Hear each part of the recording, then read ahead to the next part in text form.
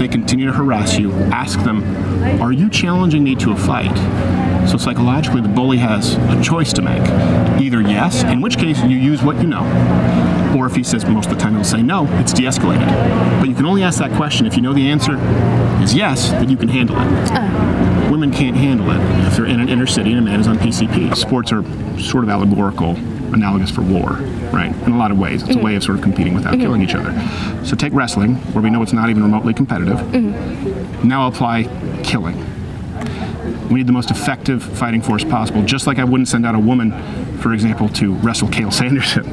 I wouldn't send a woman who can't do a pull-up, and that's the majority of female recruits in the military. I would not send her out to war. She doesn't lose a match. She loses her life, and so does the guy next to her relying on her. I think it's important, more important than diversity. Again, I'm going to bring it back to the standard point. I think that's an issue with the standards we have in the military, in the police force. I think the standards aren't high enough.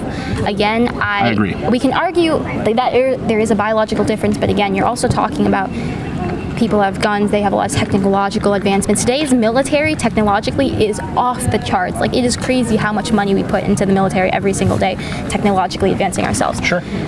So, I actually agree with the statement you just made. I think it's very important. Where you said, for example, guns, advancement, let's just say in firearms. That does equalize the playing field, right, in a lot of ways. Okay, so it's a perfect example. For the same reason I support women being able to carry firearms, and I actually support them carrying firearms because it's the only way to be stronger than a man. It's a mechanical advantage, right? Yes, we have advances in firearms. It's still the only way that a woman can overpower a strong man.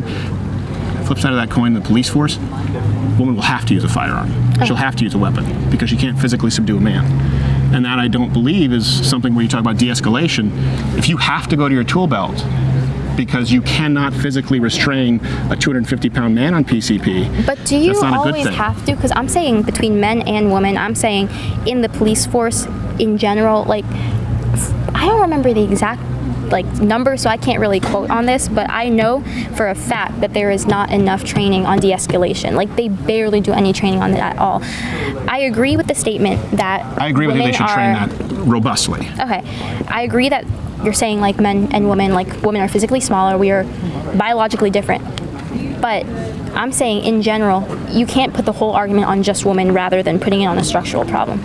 Right, and I believe the structural problem is because of the matriarchy and the problem with feminism trying to lower standards to accommodate women. But can't you say it's also sexism because it's the idea that, like I was saying before, like, you were talking about in the military how a lot of it is, there's a lot of things given to women, and it's like the men should be, we're talking about, like, for example, mental health, for example, and we were saying that, like, women are more likely to PTSD, be discharged. But it's also because men aren't treated as seriously for it, because it's like...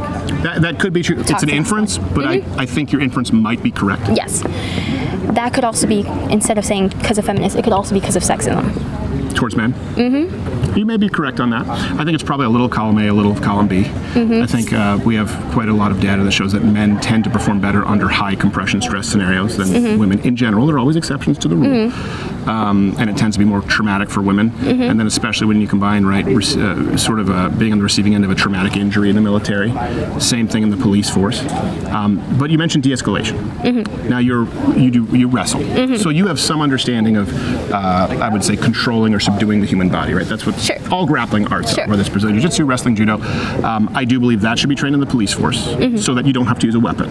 I think that we need higher standards, as a matter of fact. I think every member of the police should have basic grappling capabilities so that they don't have to, for example, grab their gun or grab their taser. Now, de-escalation. I agree with you, that's very important. Here's what I would argue is the reality of de-escalation. You can only de-escalate if you have the nuclear option. What do I mean? You can't de-escalate with a large, strong, likely inebriated man who doesn't want to go back to prison if he sees a small, weak woman trying to de-escalate. He knows that he has a trump card and he can attack you. Statistically, it happens a lot. De-escalation can only take place with formidable capability. And women don't have that physically. As a general rule. Not all women, and certainly most of the women in our police force today. For me, I'm not disagreeing with your statement. I actually kind of agree with your statement. My only thing is, again, like I said, for de-escalation, when I think of de-escalation, I think of more like, you know, like physical therapy. You know how we learn about the cognitive whatever. Like you've ever heard about, like, you've ever taken a psychology class? Sure. Okay. And they teach us about, like, different things about the human, like, behavior and things like that. I feel like, the way I think about it is, I feel like cops should be taught that, because they should be taught how to behave and like, not behave, but you know, how to, like. No, I agree with what you're saying. Yeah, but I think it's a very important component of the job, right? I think it's a very important component to be able to de-escalate. And to be fair, most police civilian interactions, most of them are not violent. Yeah. But every single police officer, male or female, will have many violent interactions throughout their career, and it only takes one. And if you're not physically up to the task, and the women in our police force, the vast majority are not all of them, but the vast majority are not, that's a problem. If I can, let me give you, we've talked about the empirical and anecdotal story. Okay. And I come from a background, I've done judo, Brazilian jiu-jitsu. We don't really have wrestling in Canada, I think it exists. Canadian wrestling, sorry. I know, it's not very good, yeah. There's the Olympic team, and like George St. and then everyone else. It doesn't happen in high school.